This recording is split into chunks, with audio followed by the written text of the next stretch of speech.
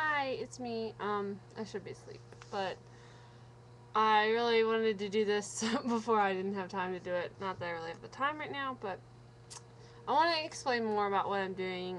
I got an email from someone who I sent a letter to who felt really unsure of what it was all about. She felt like she didn't really know much about it, so I'm glad that she emailed me.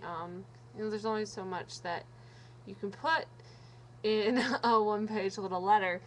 Um, So basically, I'm gonna be in Yellowstone from May 30th to August 8th, I think, or 9th. I can never remember which one.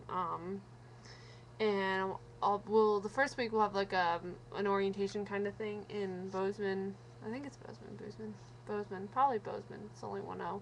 I'm sorry, I'm really tired. So, in Bozeman, Montana. Near Montana State University at a camp. After that, we'll go to where we're staying in the park, which is like dorm style housing where all the employees with Yellowstone stay.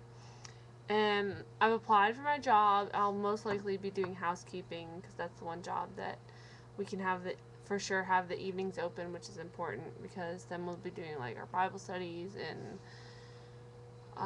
everything, all the activities and stuff that we'll be doing will be in the evening.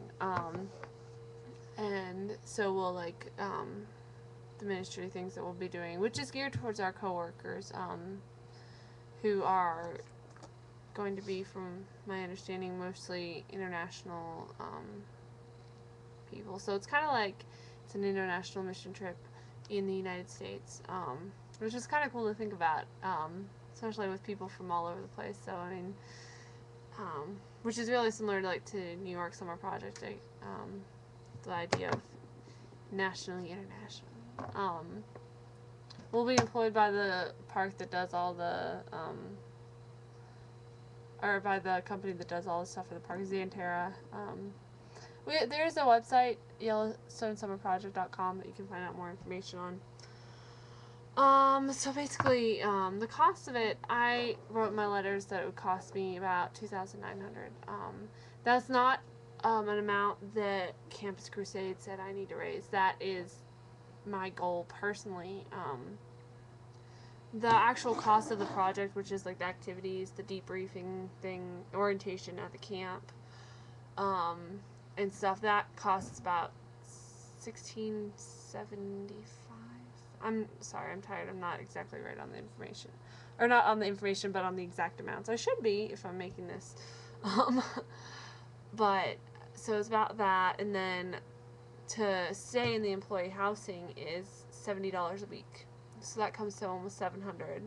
And then a plane ticket is about, I've been looking at, they're about $500. So with all that estimated together, it's about $2,900. It might not be that much if I end up riding with someone who is from my area who's going there also, which I won't be able to find out for a couple of weeks.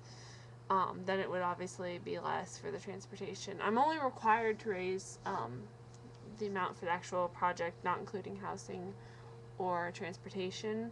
But ideally, you would want to raise all of that so that the money you make there, because I will have a job, a full-time job on there, so that money will actually, I'll actually make money.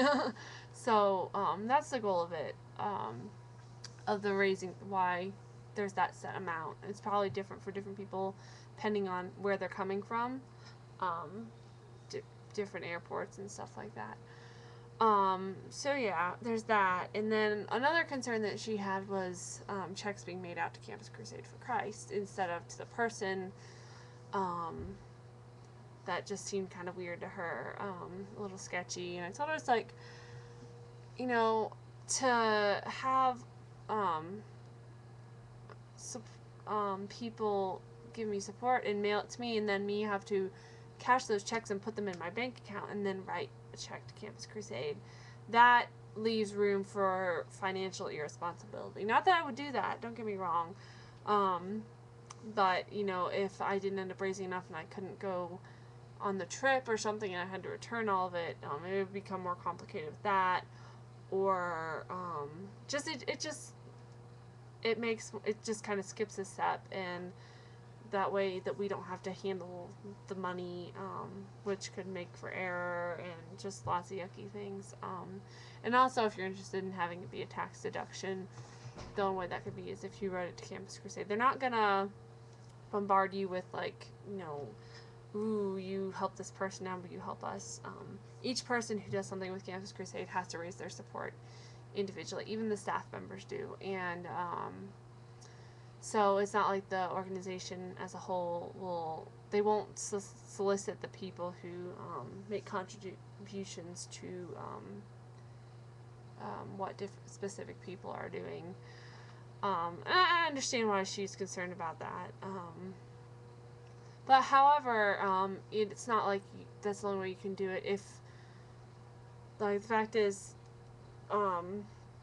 transportation and housing technically go through me, and the rest of the money goes through Campus Crusade. So it's kind of like, if I make more than that initial, we'll just say $1,700 for sake of less numbers. If I make it past that $1,700, the rest of it, although it's given the crew, or filtered through them, I guess, the rest of it will be refunded to me and kind of replace my money that's gone into it. Like, I'll have to buy my plane ticket before the trip, and then I would turn that documentation to them, and then I'd be reimbursed. So it would be going to me. So in a sense, you can get checks to yourself, but it makes it more secure going through them. So those are just kind of a couple of her concerns. I know, I'm getting nervous. That just made me really nervous about it. I got support from several people, which was encouraging at first, and then I was like, I filled out on the ministry dashboard thing where you can go on, and there's a website to help you keep track of things, to say, okay, you fill out the names of people you sent letters to, and what donations you received, so it tells you how much progress you've made. It's about 3%. And I was just like, wow, that's only 3%. Which I'm so thankful I got those donations, but it makes you realize how much, you're really doing. Because, I mean, just a poor college student,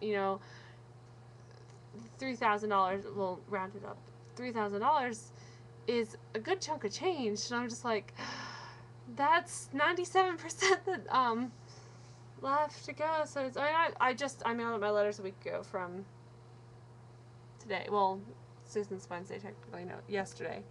And I got technically 4.5 responses. So, it's just, as a process, it's waiting, which I'm not good at. Yeah, I'm really tired, but, so I just wanted to kind of answer a couple of those questions, in the scattered-brained, tired state I am. So that's generally more of a bigger gist of how it works.